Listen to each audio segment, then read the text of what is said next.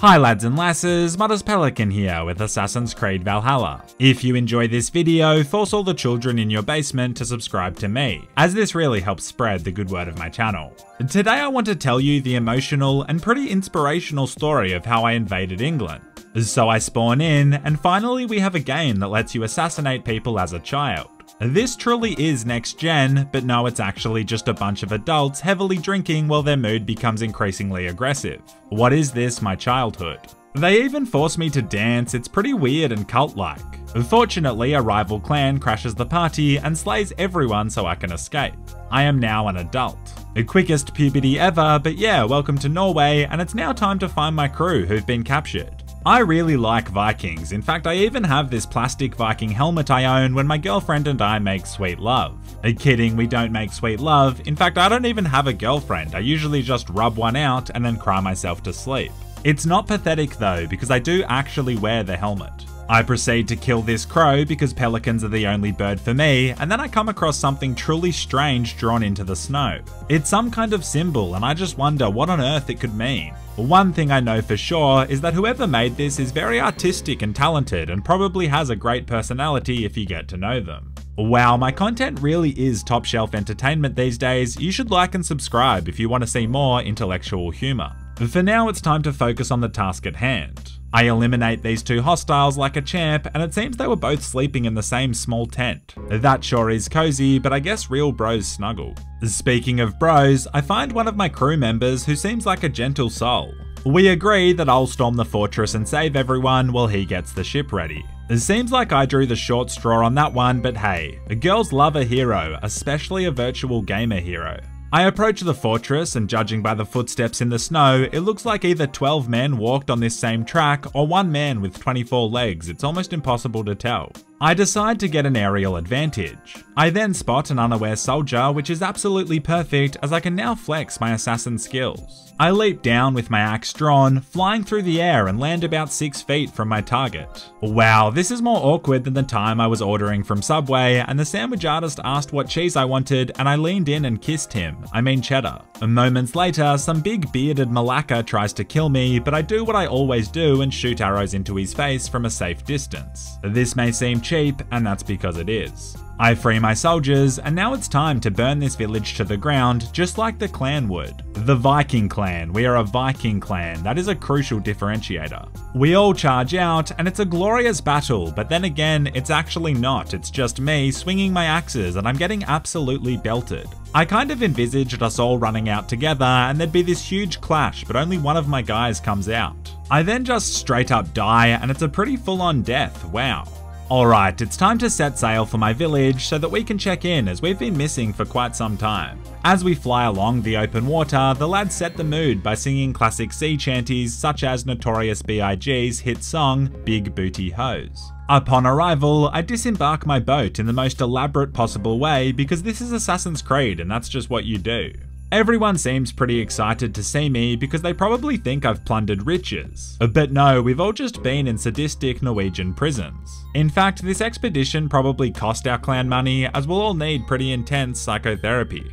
I then, no joke, get into a rap battle and spit some absolute fire bars. If I tell you you're foolish and stupid and dull, then I'll tell you you've nothing inside of your skull. The only rappers Eminem is afraid to battle. I talk to this lass and she gives me some new clothes such as this bear mask. I'm not sure about it though, it seems like a bit much. My next task is to go and speak with a wise person that lives on top of a snowy mountain. They can't be that wise though, imagine grocery shopping. You'd need 2 Sherpas and a mountaineering certification to grab a Gatorade. I hike for ages and ages and eventually reach the summit and the wise woman's house. She gives me a bowl of warm soup, which is nice, but she also spiked the soup, which is less nice. This triggers me to have a weird out-of-body experience. You see, back when I was a kid and my village was raided, they killed my father in front of my very eyes, and now I have daddy issues. Apparently, my subconscious copes with that by visualizing women without any faces doing chores, which I guess somehow makes sense. They're kind of terrifying, but I bet you under those eerie dresses they have dump truck booties. The trip gets really weird, and next thing I know it's morning, I'm sober and in my underwear. I don't know what happened last night, but there's a good chance I'm no longer a virgin, so we're making moves. I also feel as if descending an icy cliff in this attire is a real alpha play.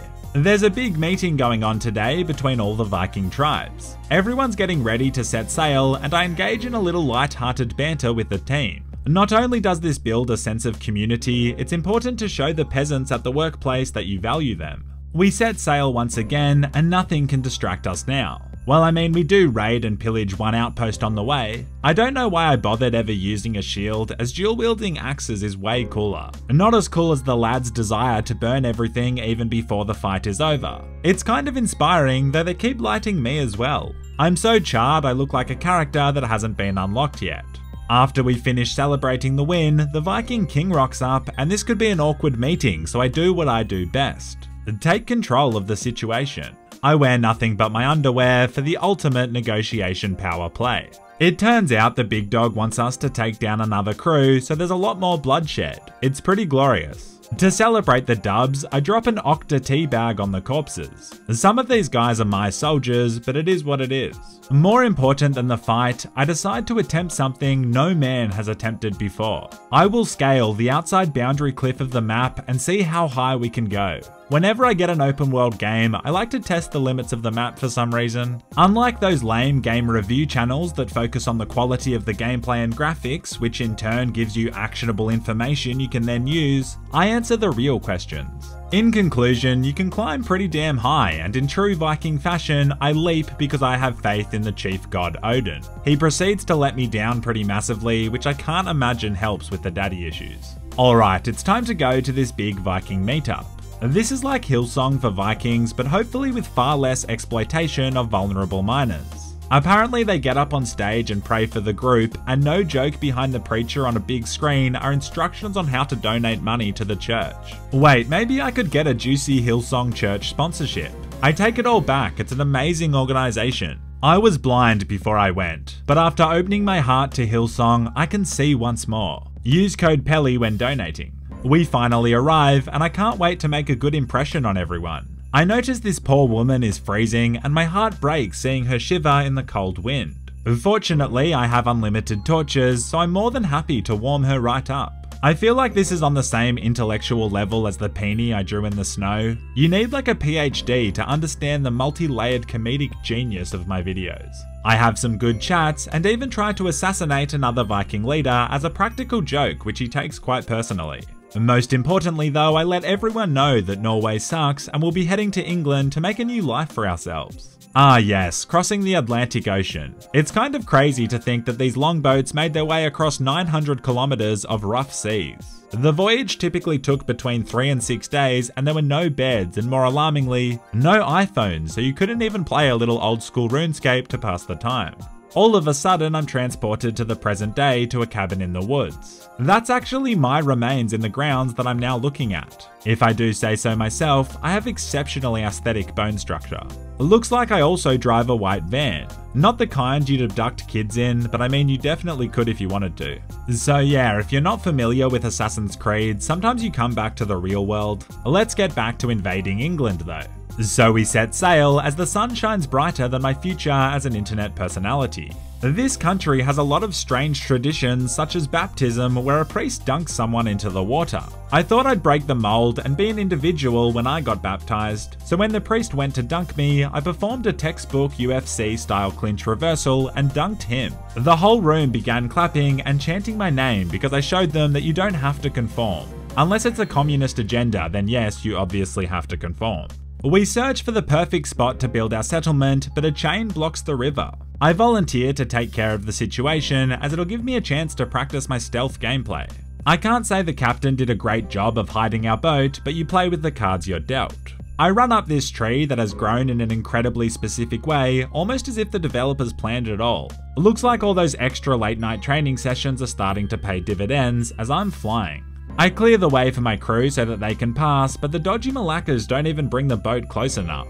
Wow, I just risked my life, but Odin forbid you scratch the bow of your boat a little bit, I'll just freeze to death.